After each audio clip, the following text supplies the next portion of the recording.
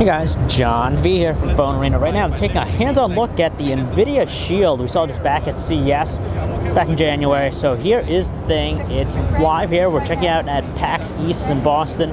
I'm going to give you just a quick hands-on look at this device. Now, if you guys don't know, this is the portable gaming console from NVIDIA featuring the NVIDIA Tegra 4 chipset. On top of that has a large 5-inch actually, 5-inch display, 720p, 1280 by 720. And this is meant to be a portable gaming console. It's going to feature 4G LTE connectivity, so you can get fast data speeds. So when you're playing games, multiplayer, stuff like that, you're going to pretty much have an instant on-the-go experience. So let's just take a look at the hardware.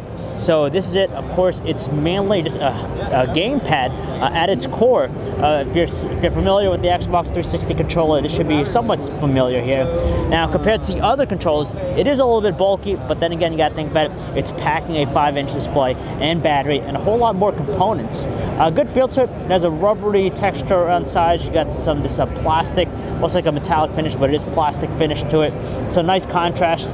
You got some shoulder buttons on the side, on the top here. So you have two regular, analog shoulder buttons and two standard digital ones. There's a bunch of different components as far as inputs are concerned. So you can have 3.5mm HDMI out, so technically you can connect it to a television, so you can have the experience on a high-def television if you wanted, as opposed to on the handset. Good build quality to it, good feel, sturdy feel. There's a decent amount of weight, gives it a nice, good construction overall. You pop it open. First thing you're going to be greeted to is the 5-inch display, 720p display, and you have your gaming controls here. So you have your analog sticks, left and right. So it's adheres to the needs of any power gamers out there. The digital keypad here, the D-pad itself.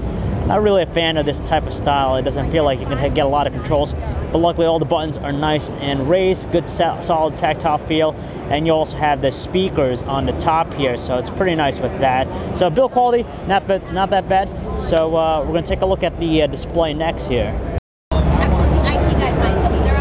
Alright guys, so I have the display powered on here, and it's Android based, touchscreen, full touchscreen, 720p resolution, 1280 by 720 at 5 inches. We've seen some 1080p displays out there, but for 720p, it's more than sufficient, nice and crisp. Viewing angles are good too. It maintains visibility, minimal distortion, and you can tell with the NVIDIA Tegra 4 processor, just doing the normal routine as far as the Android functions are concerned, it's pretty much not an issue here. Let's try and check it out with a live wallpaper here, see how it handles some of the more graphically intensive processes. So let's take a look at this, set it to that. Still pretty good, nice, opens up most of the stuff, nice fluidity to it. So very sharp looking display, very responsive too. I'm going to quickly play a game here so we could show you what it looks like in real time here, so you can see exactly what the performance like with the new NVIDIA Tegra 4 processor in tow. Just do this really quick.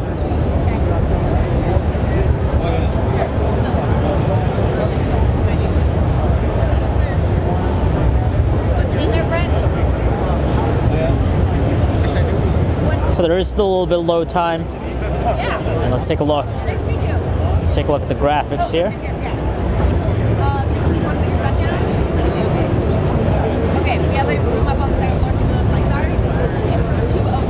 It's going to lower the darkness here so you can see the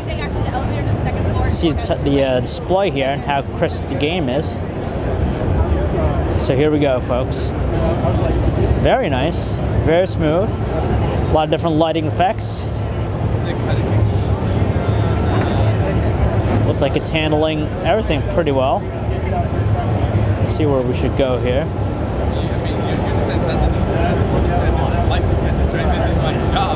There we go.